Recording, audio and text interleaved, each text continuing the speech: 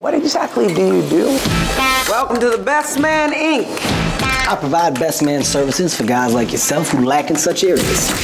So tell me a little bit about the way that you guys got to know each other for this project, because you had such great chemistry. Do you go way back, or did you get to spend time together? We met on this project, and the first, we met at Kevin's office, we discussed everything but the film, and then the first opportunity that we really had to work with each other was in the rehearsals for the dance sequence. We did 3 days before we began the movie doing this crazy dance sequence that the audiences fall in love with, and that was kind of the first time that we got to know each other. But it was non-stop jokes, it was non-stop, I guess you could say, I don't want to say silliness because that's the wrong word, but through the process it was us being ourselves and realizing that being ourselves was okay. Right. It's so great that you guys started with the dance scene, which I imagine might be a little bit difficult for you. I know you have a theater background, so maybe you have some more experience with dancing. That theater background is just a bunch of crock. That's not okay. Yeah, it is. She's absolutely right. I come from the world of dirty dancing. Let me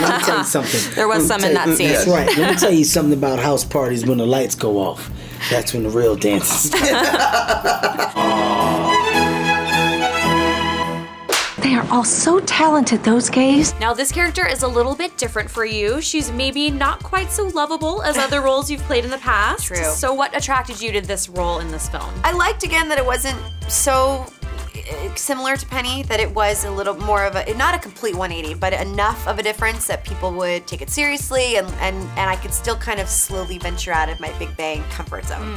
Don't you think it's a bit strange that you use Bic razors and Mitchum deodorant and your best man's name is Bic Mitchum? Well, if your best friend was named Jemima Colgate, I bet you wouldn't use log cabin syrup or Aquafresh toothpaste, would you? Now, I know that you guys have both been married. You're married currently. You've been married once before. Yes. So tell me about your best man or your groomsmen from your weddings. I had my brothers be my best man because I knew that if I didn't, there would be consequences. And they were incredible because one of my brothers is just type A, which I think you need to have in a best man, and the other one is more the like crazy one who, so I had like the best of both worlds. He was great. He's his childhood friend, childhood dear friend.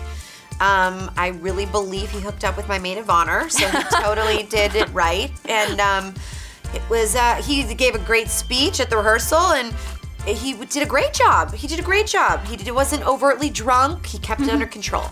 I didn't have one. I went to Vegas. We just went and got some, some priest that was dressed up as Elvis, and we said, "Can you just do it?" And he was like,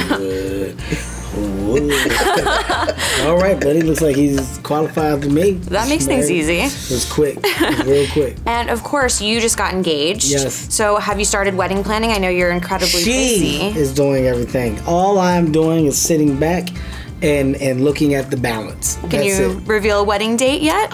We don't have an official date, but it's not going to be until 2016. Right now my schedule's crazy. Between filming, promoting, and touring, I need to get out of this year. So 16, spring of 16.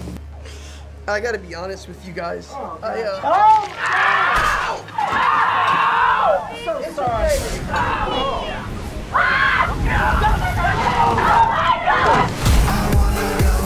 Hey, Grandma, what the? Grandma made a full recovery. Doesn't she look great? Yeah.